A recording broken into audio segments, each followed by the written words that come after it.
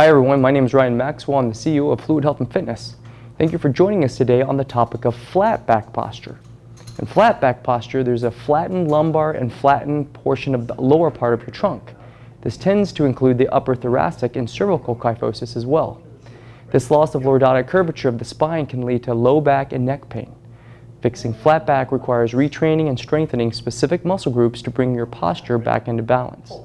The series you're about to watch is a suggested mobility protocol that addresses just a few of these commonly overused muscle groups in flat back posture. In no way is this inclusive of every person or scenario.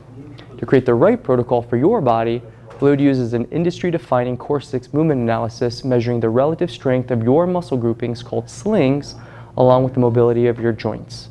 If you'd like to schedule an appointment to complete your assessment, please reach out to us at admin@fluidhealthandfitness.com or visit fluidhealthandfitness.com.